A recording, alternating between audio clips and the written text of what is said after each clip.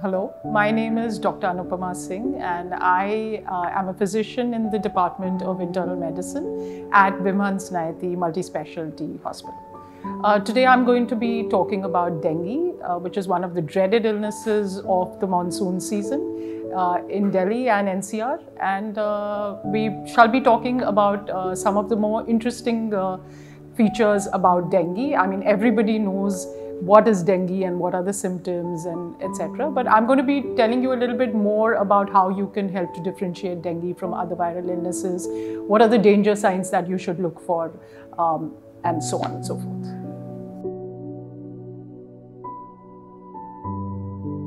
So first things first, dengue is a viral illness which is commonly seen in tropical and subtropical countries. It's caused by the dengue virus and it's transmitted by the bite of the Aedes mosquito. That's a very interesting question. Now, typically the symptoms of dengue can overlap with the symptoms of other viral illnesses, but there are certain signs and certain symptoms which helps you differentiate it from other viral illnesses. So what are those signs and symptoms? Now, if you have a high-grade fever which is associated with a severe headache and a very peculiar kind of pain behind the eyes, patients will typically tell you that when they move their eyes in either direction, they have a pain behind the eyes, which is called retroorbital pain. There are severe body aches, including muscle aches as well as joint pains. They can have a flushed appearance or a rash all over the body associated with the fever, and typically that's described as a sea of white, as an island of white in a sea of red, because there's a flushed appearance, but when you put pressure, the rash blanches on pressure. Now, other than that, it's a saddleback kind of fever, so you can have the fever break and then reappear for a day or two.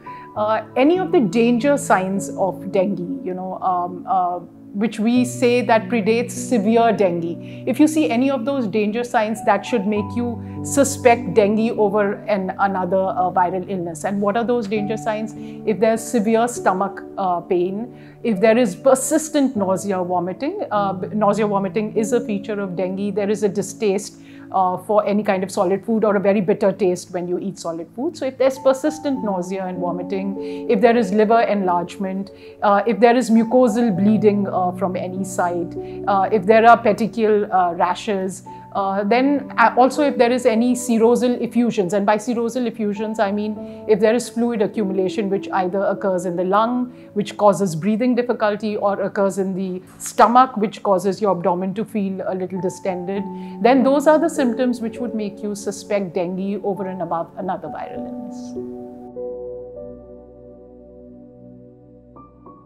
Now, dengue, by and large, is not a very serious ailment if you manage the symptoms well. So 95% of people will actually, it's a self-limited illness, and 95% of the people will just recover in due course.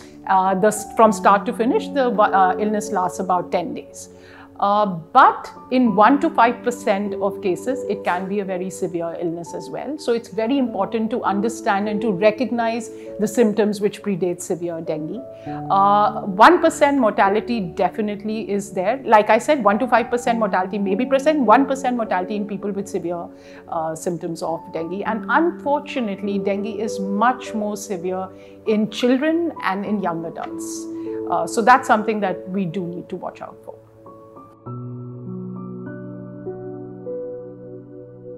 Like for any disease, this is true for dengue as well, and prevention is always better than cure.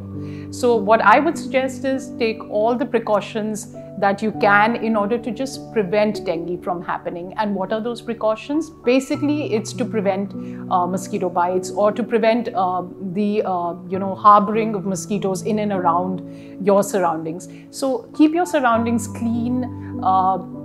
Don't let any water accumulate, because the Aedes mosquito actually breeds in clean water. So even if you're clean, everything is clean, but you have areas where water is accumulating, then you might have the Aedes mosquito breeding. And if the Aedes mosquito is going to breed, then it's going to bite you and you may be at risk for dengue. So during this season, it's best to wear full sleeve clothing, wear full pants, don't wear shorts.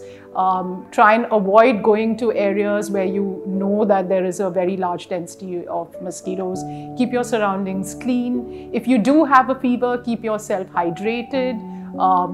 Make sure you get adequate rest and adequate fluids, because there is a distaste for solids. Nevertheless, if you keep yourself hydrated, make sure you get 2.5 to 3 liters of fluids in a day. Rest adequately. Do not take any kind of painkillers which will increase your risk of bleeding if you do have the dengue infection. Just take paracetamol and watch out for any of the signs of severe dengue. If you do have persistent vomiting, if you cannot keep any fluids down, you cannot eat anything, if you have a pain in your stomach which is increasing, if you suspect or if you see any mucosal bleeding from the nose or from the oral cavity, from anywhere, be sure to go and see your physician so that these symptoms can be investigated and tackled as quickly as possible.